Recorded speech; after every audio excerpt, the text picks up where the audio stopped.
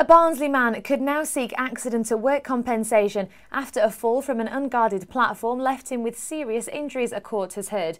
57-year-old Dennis Hunter was left nursing a broken leg and crushed ankle when he fell 8 feet onto concrete at Phoenix Textiles in Clayton West. The Huddersfield textile firm could be subject to a work accident compensation claim from Hunter after the firm was prosecuted for not training him in the task he was doing when he fell.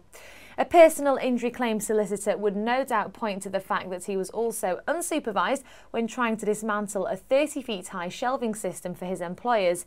The HSE served an improvement notice ordering Phoenix to properly assess the risks to staff while working at height and implement proper safety controls.